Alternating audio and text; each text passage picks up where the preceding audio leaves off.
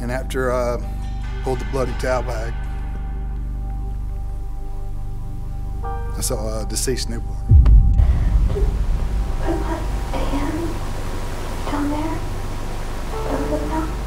Oh, the baby's out. There was no plan for these babies to live. Ultimately, I'm paying the bigger price because I don't have those twin babies in my life. Most people would agree that infants are meant to be loved and treasured.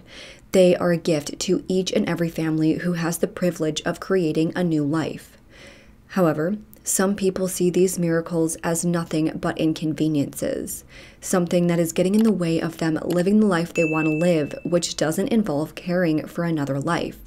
And instead of giving that child to a family who will love and care for them, some people simply want to get rid of them in the most selfish and brutal ways possible. That is what happened in today's case. Two tiny little babies who never got a chance at life, who were born to the wrong person and were killed because one woman didn't want them around. With that being said, let's just get right into today's case.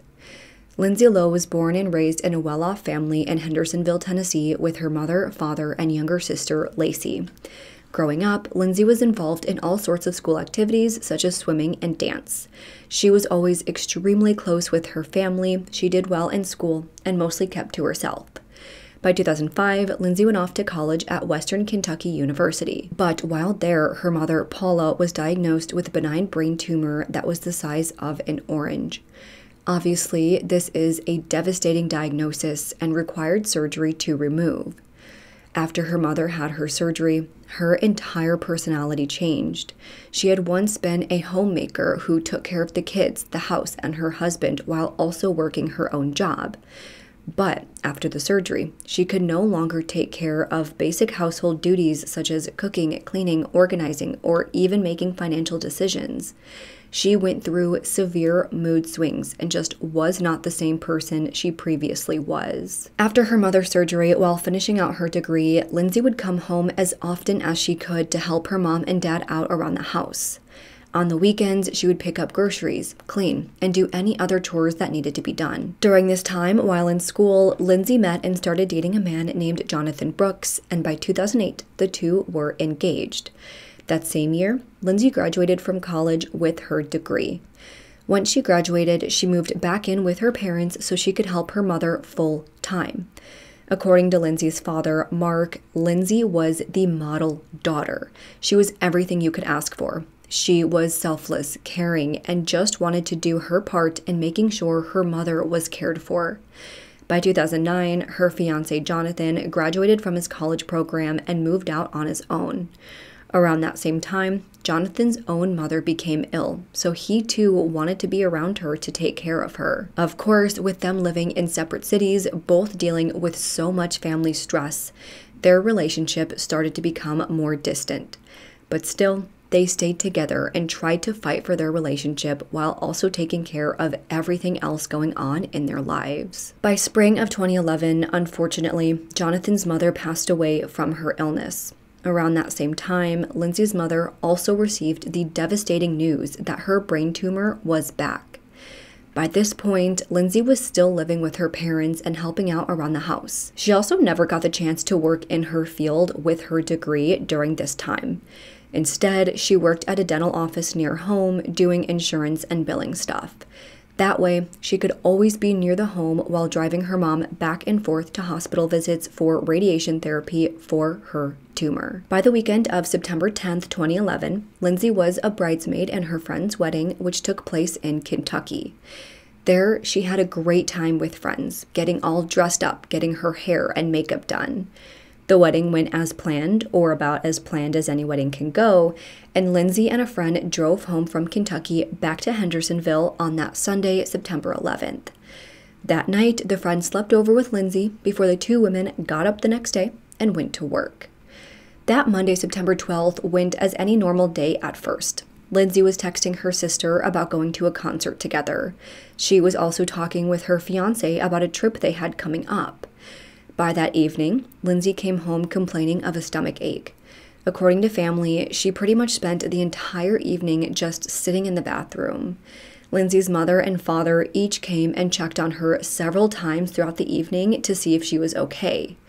Each time, Lindsey told her parents through a closed door that she was fine, but she wasn't feeling well and thought that she might have a stomach bug, asking to be left alone. This was how Lindsey was when she was sick, even from the time she was a kid. She just wanted to be left alone to be sick in silence. I totally understand that feeling.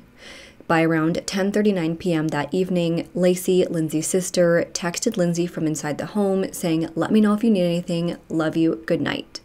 From there, most of the family went to bed. By the following morning, Tuesday, September 13th at 6:03 a.m., Lindsey texted her supervisor telling her that she had been sick all night and still was not feeling well. She said that she couldn't come to work that day, but was sure that she would be better by the following day. By that point, Lindsey had returned to her bedroom, still lying in bed and feeling like shit. Lacey got up around that same time, went to the bathroom that she shared with Lindsey, and then got Lindsey a glass of water before leaving for work. Soon after, Lindsey's mother and father both also left for work, leaving Lindsey alone in the home all day to recover from her stomach bug. All throughout that day, Lindsey was just chilling and relaxing. She was watching some TV, spent some time texting various people. She texted her fiance, telling him she loved him. She sent messages to a friend who was pregnant and due at any moment, talking about how excited they were for the baby's arrival. She also texted her sister about the concert they had planned, and of course, they talked about the flu she was dealing with. She actually told her sister that she never went to bed that prior night. Instead, she was lying on the bathroom floor all night. Clearly, she did not feel good at all. The day after that, Lindsey went back to work at the dental office. By around 8 a.m., she had been texting back and forth with her father. Then, by 8:30 a.m., she was texting her fiance still about the trip they had coming up. However, as Lindsey was at work, both of her parents were still at home, getting ready for their days. As Lindsey's mother, Paula, was getting ready, she went into Lindsey's room to do some laundry for her, as she sometimes did. Especially now, after Lindsey was sick for those 2 days, Paula wanted to help out. But as she was doing so, according to Mark, he suddenly heard her scream his name in a panicked tone. He rushed over to see what was going on, and that is when Paula told him that she had found a tiny little infant in Lindsey's room. Mark went in to look a bit closer, and he saw that there was, in fact, a newborn baby in that room. The baby was found still and not moving, unresponsive to any stimuli. According to Mark, in that moment, he just went into a state of shock. He stared at this child for 15 minutes, just standing there, not knowing what to do. I'm sure those 15 minutes felt like 2 seconds in that moment. Once he came to, he first dialed a friend who worked as an attorney, who then told Mark to call his pastor. He did just that, and the pastor told him that he would head over to the house, but said to call the police in the meantime. After hanging up, finally by 8:30 a.m., Mark dialed 911 to report what he had found. On the call, Mark told the dispatcher that his daughter had gone to work, but that there was a child in her room, and this child was not alive.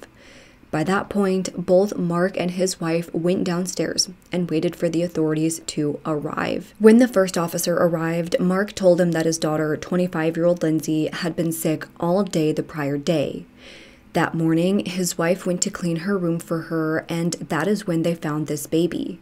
The officer went upstairs to look for himself, and there he found a tiny infant baby boy lying in a laundry basket near the bed, covered in a sheet and a bloody towel. The officer noticed that the baby was cold to the touch and had already been deceased. He was beyond help, so resuscitation efforts were not attempted. When examining his tiny body, he wasn't rigid. He was actually already past the state of rigor mortis, meaning that he had died over 12 hours prior. The baby appeared to have been healthy at birth, full term, no signs of distress during the delivery. It was estimated that this baby weighed about 5 pounds. After examining that baby within the basket, an officer started to remove the baby from the basket in order to place him on the bed. But as they removed the sheet and lifted him up, they found that the baby's umbilical cord was attached to something in that basket.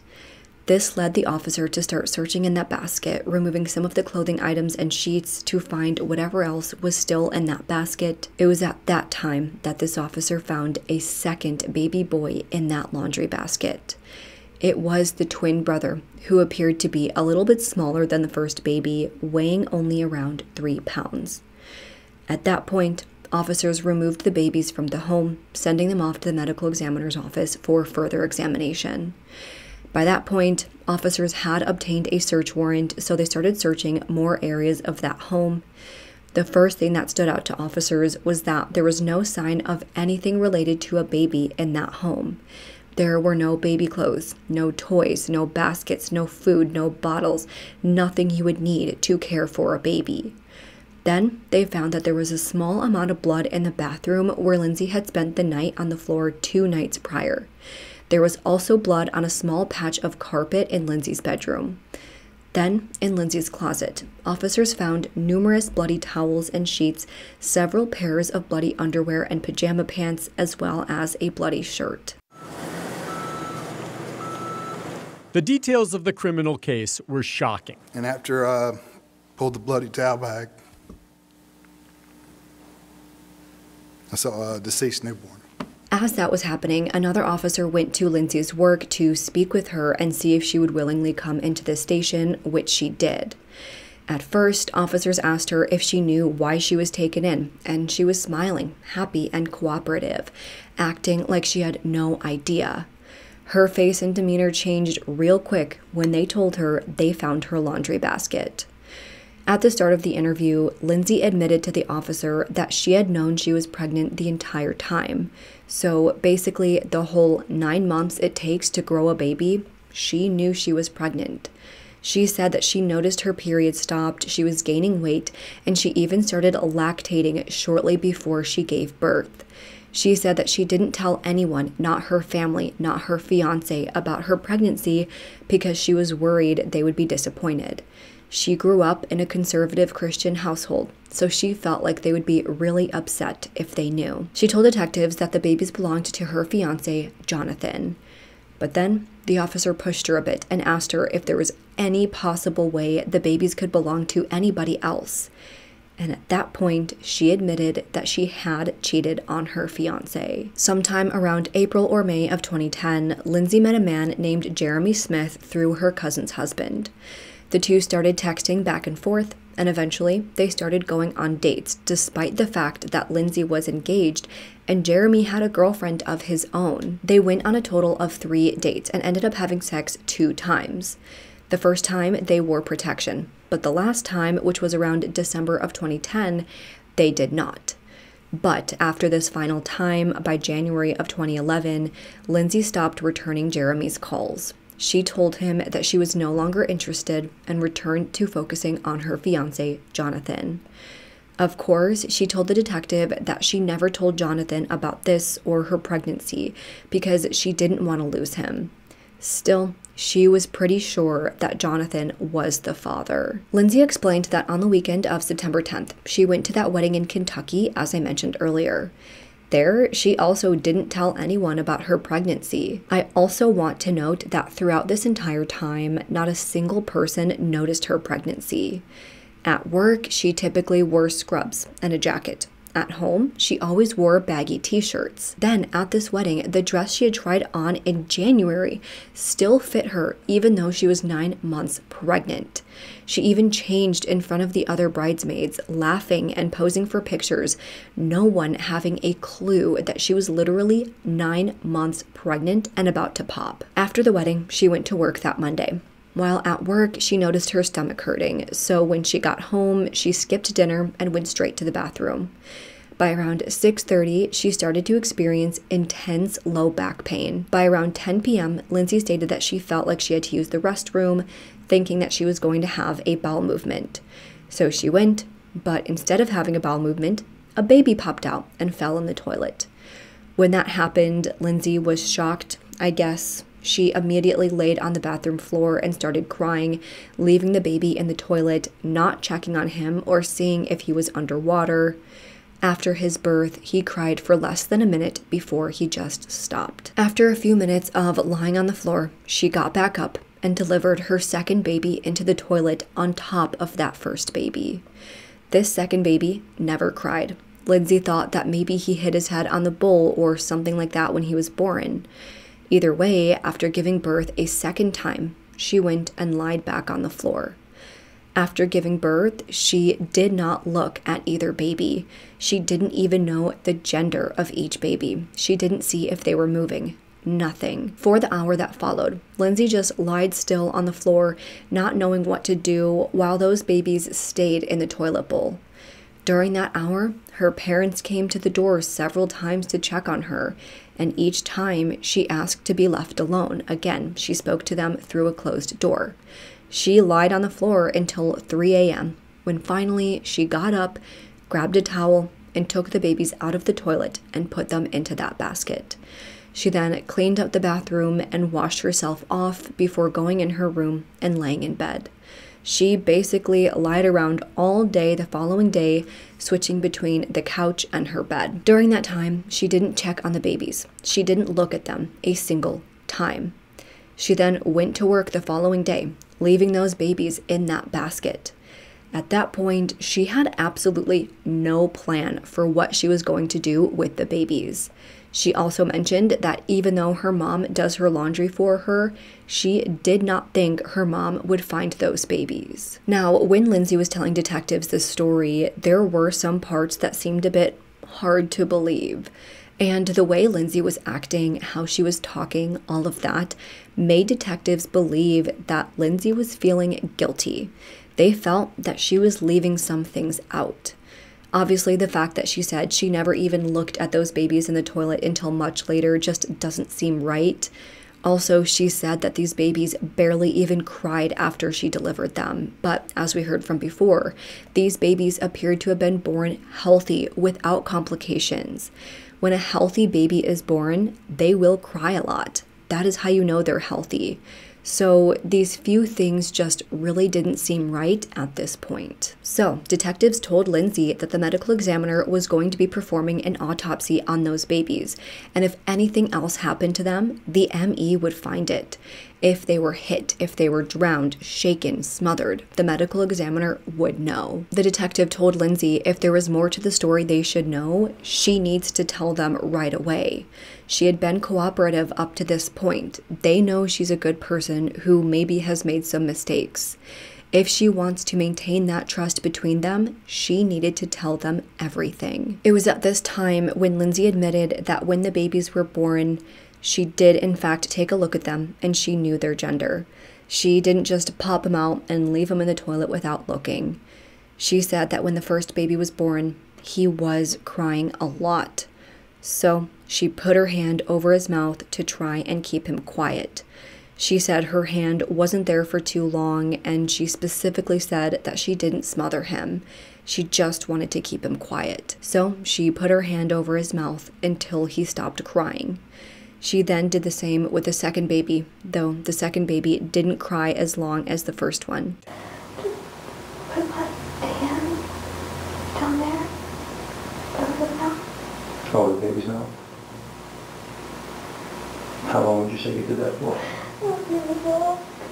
Till it stopped crying? After saying that out loud, the detective basically summarized what she said, and she agreed at that time that she did kill those babies. She knew that putting her hand over their mouths would stop them from breathing. She knew that stopping them from crying meant that she was stopping them from breathing. She killed 2 innocent babies. As I stated, those twin babies were sent to the medical examiner's office for an autopsy. The ME found that the gestational age of those babies was 40 weeks, meaning they were delivered right on time. Both babies weighed 6.5 pounds, were born healthy without any birth defects or other problems. Their lungs were healthy and aerated, meaning that they were alive and breathing when they were born. They weren't stillborns or anything like that. The medical examiner stated that due to the fact that they were both born healthy, the manner of death is most likely homicide. He believes the babies were smothered to death. However, the lack of injuries to the twins made it so he couldn't say this definitively. It's possible that the way the babies were lying on top of each other in that toilet caused them to suffocate. It's also possible that the prolonged exposure to that cold toilet water could have caused them hypothermia, leading to their deaths. Babies can't regulate their body temperatures well, so that's also a possibility. However, the ME does believe that they were most likely smothered to death based on the autopsy, as well as using what Lindsey told investigators. The ME also completed a DNA test and found that Jeremy Smith is in fact the father of these twins, not Lindsey's fiance, Jonathan. To me, in my opinion, I think that Lindsey knew very well who the father was of her children, and that is part of the reason why she hid her pregnancy. Because I do think if it was Jonathan, her fiance, she would know that her parents would be a lot more accepting of her having babies with the man she was about to marry. Obviously, Jonathan would have probably been pretty excited about this, but I think she knew, whether she knew it for sure or just in the back of her head, I think she knew that Jonathan was not the father. Based on everything we've discussed up to this point, Lindsey was ultimately arrested and charged with 2 counts each of first-degree murder and aggravated child abuse. The trial started by September of 2013. The prosecution was arguing that Lindsey found out that she was pregnant, and instead of doing anything about it, she chose to ignore it, pretend that it wasn't happening. She hid her pregnancy from everyone until she simply couldn't hide it anymore. While pregnant, Lindsey never intended on caring for those babies. As I stated before, despite knowing she was pregnant, there was no sign of any preparation in her home. No diapers, no bottles, nothing. As the pregnancy progressed, she knew that she was going to get rid of those babies in one way or another. When the time came that she couldn't hide her pregnancy anymore, she murdered those babies, all because she didn't want to admit that she was pregnant. When she was asked how these babies met their deaths on September 12, 2011, the defendant, in her own words, as the state intends for you to hear, in an interview with Detective Malik says, "I just put my hand down there over their mouth, the baby's mouth. Not long until it stopped crying." And when asked about the second child, she replied, "Well, it was just the same thing. I mean, it wasn't as much, I guess, crying or anything." She even hid the babies for 2 days in her room. These babies were delivered, as the proof will show, on September the 12th. They were not discovered until September the 14th, hidden by her bed in a laundry basket. There was no plan. Facts the state will intend to show there was no plan for these babies to live. You'll hear testimony of officers who conducted a search of the house once the babies were found. Those officers will tell you that during their search they found no evidence whatsoever of the expectation of life of a child at that residence. There was no diapers, there was no passy, no formula, no blankets, no baby beds, no car seat. The evidence will show that none of that existed. Why? Because the defendant hid pregnancy. Several friends, coworkers, and family members all testified at trial. Her sister said that she did notice Lindsey gaining a little bit of weight during her pregnancy, but said that she had always fluctuated with her weight all throughout her life, so she didn't think anything of it. She had no idea she was pregnant. Same goes for coworkers. She was always wearing scrubs and a jacket, and even if she did gain weight, she didn't look pregnant. Then, when it came to the wedding she was in, the dress she had tried on literally 9 months earlier still fit her despite being 9 months pregnant. She also changed in front of the other bridesmaids and spent an entire weekend with her close friend, even sharing a bed with her to sleep. Yet still, nobody could tell that she was pregnant. However, as we heard from before, Lindsey did admit that she knew she was pregnant pretty much the entire time. This is also confirmed with some Google searches Lindsey made on her phone.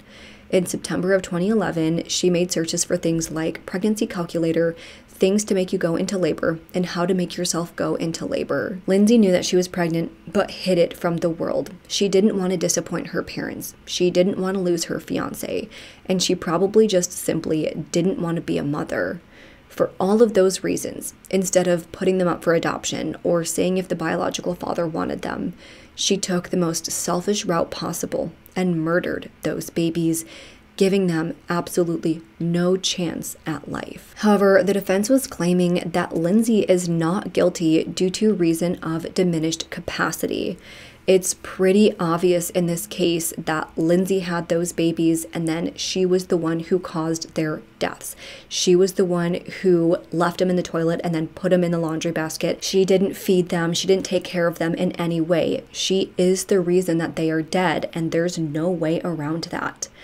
But the defense is basically saying that she didn't do this on purpose. It wasn't out of malice. She didn't murder those babies. It was because she lacked the mental capacity to take care of them. Because of this defense, Lindsey had been examined by multiple psychiatrists, one of which interviewed her for over 13 hours. This psychiatrist was Dr. Kenner, and he testified at trial that Lindsey is a quiet, timid, passive person who freezes or becomes numb in challenging situations. He explained that Lindsey was born with a bladder malformation, which led to her dealing with bladder infections, spasms, and incontinence from ages 3 to 13. She underwent multiple surgeries for this and was constantly in pain. This was also something she was embarrassed about growing up. Of course, being a kid at school with a bladder issue is never fun. Due to the pain and embarrassment, Lindsey would often go into a dissociative state. When in this state, she felt that these issues were happening to someone else. That is how she coped. Even after her bladder issues were addressed, Lindsey continued to struggle with dissociation. She would go through entire classes in high school and leave that class with no memory of ever even being in the class.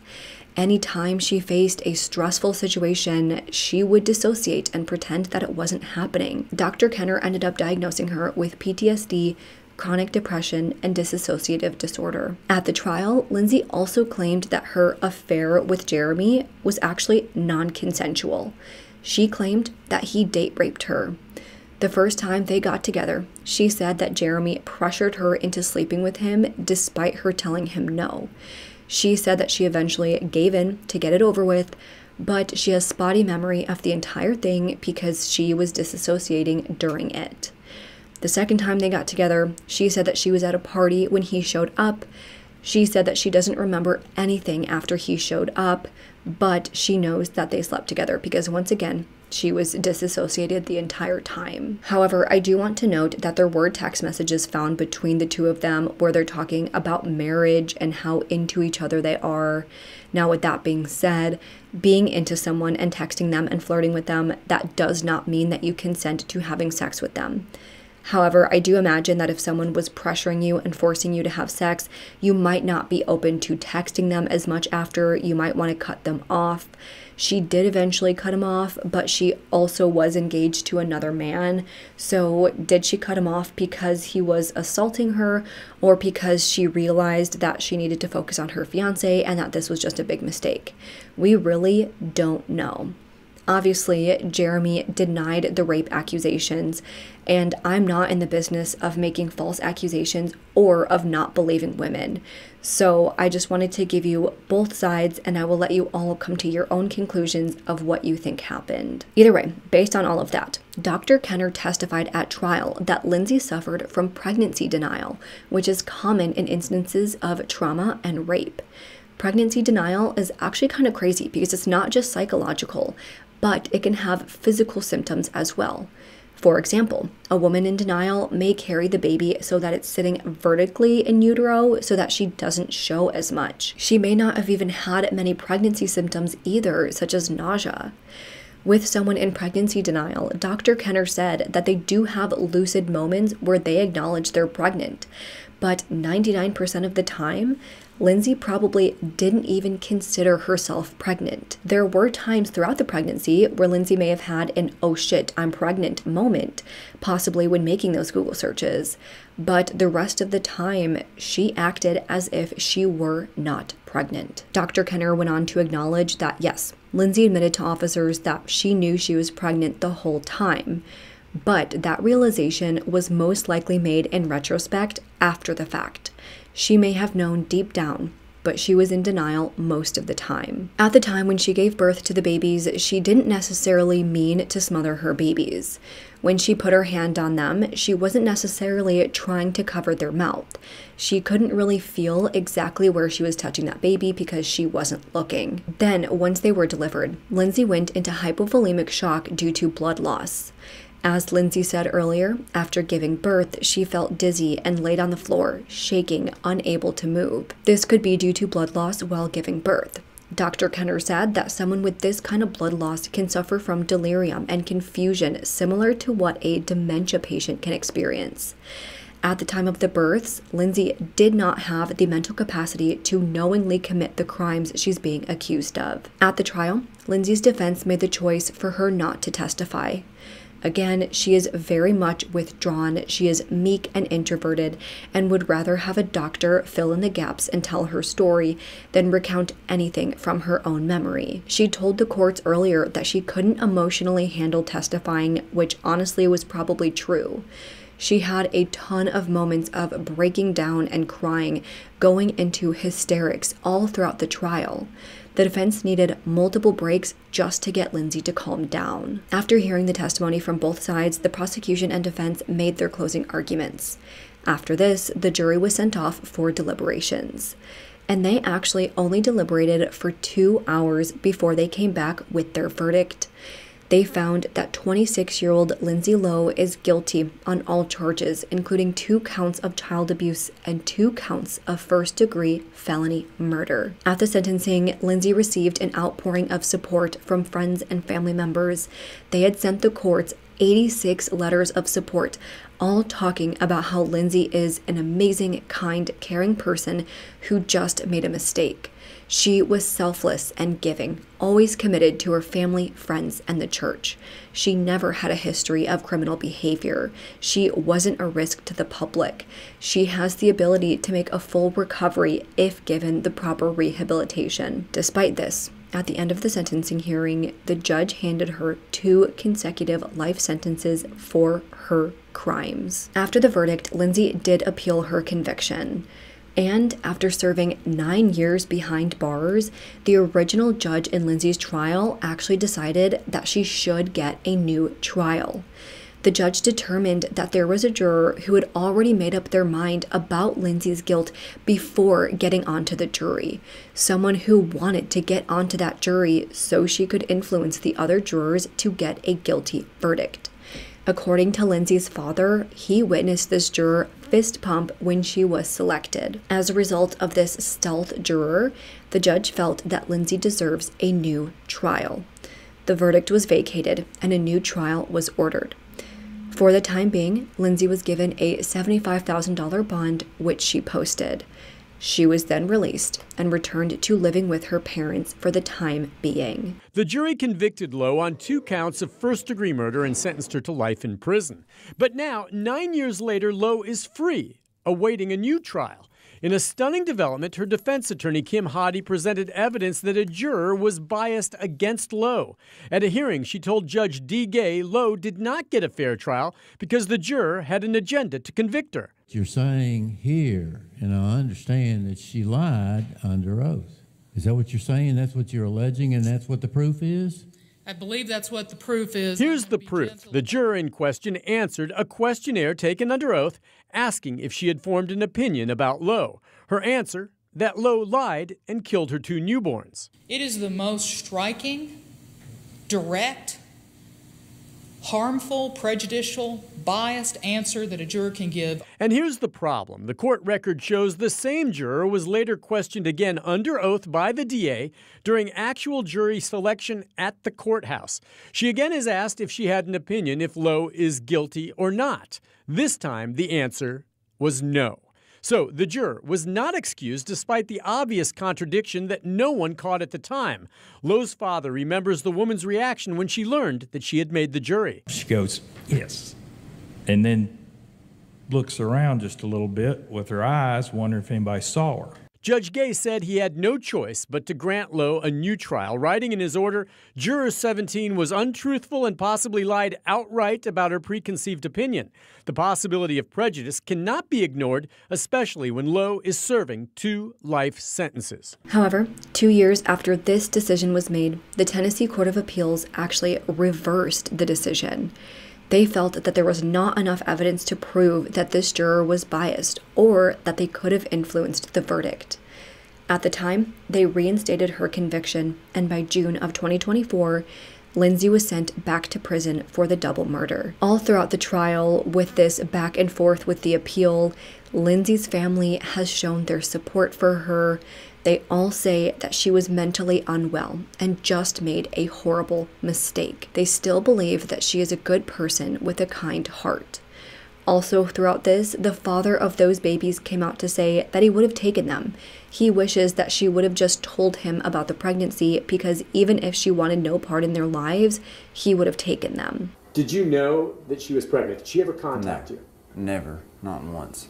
Now, 4 years later, Smith is finally talking about the moment he learned the horrible truth of what happened.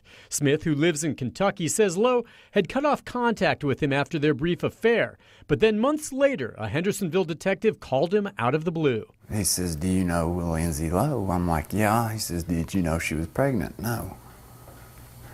And I'm like, "Okay, how are the baby?" He said, "Babies, plural." He says, "They're dead." At first, Smith didn't believe it. Lowe had a fiancée, but DNA testing confirmed Smith fathered the twins, 2 infant boys. Would you have been willing to take care of these children? Of course. Of course. I would gladly come down there and pick those babies up and give them a life. I'm a twin. They were twins. You imagine the bond that I would have had with those little boys. Of course, Smith never got the chance, but as you might expect, he says not a day goes by where he doesn't think about what might have been if Lowe had chosen another option. What really gets me is Tennessee's a safe haven state. Smith knows Lowe could have quietly given up the children, no questions asked, and they'd be with him today. It's an everyday nightmare. I wake up with it and I go to bed with it. Do you think you can ever forgive her for what she did? No, never. She's paying the price, but ultimately I'm paying the bigger price because I don't have those twin babies in my life. But again, instead of doing that, she knowingly murdered 2 innocent infants who couldn't possibly defend themselves, all because she saw them as an inconvenience to her. She had so many options, so many things she could have done, but instead, she chose the most violent, selfish, and disturbing route possible. And for that, I am glad that Lindsey is in jail and hopefully will stay there for the rest of her life. As of right now, that is where the case sits. I think that Lindsey is an incredibly selfish person who not only didn't want to be a mom, but also didn't want to admit that she cheated on her fiancé. So that is why I think she did what she did. But that is what I think, and now I want to know what you all think. What do you think of this case overall? Do you think Lindsey purposely killed those babies, or do you believe she had a decreased mental capacity? Do you agree that she should be behind bars for the rest of her life? Let's discuss this and any other thoughts you have in the comments below. If you like this video, please make sure to go ahead and leave this video a thumbs up and subscribe to my channel. I put out new true crime and mystery videos every single week. Don't forget to turn that notification bell too on so you don't miss out on any of my future videos. Make sure you follow my Twitter, Instagram, Facebook, TikTok, Spotify, and Apple Podcasts. All will be linked down below. And if you have any case suggestions, please make sure to fill out the Google form, which is also listed down below. With that, I hope you guys have an amazing week. Stay safe, stay healthy, and I hope to see you next time. Bye.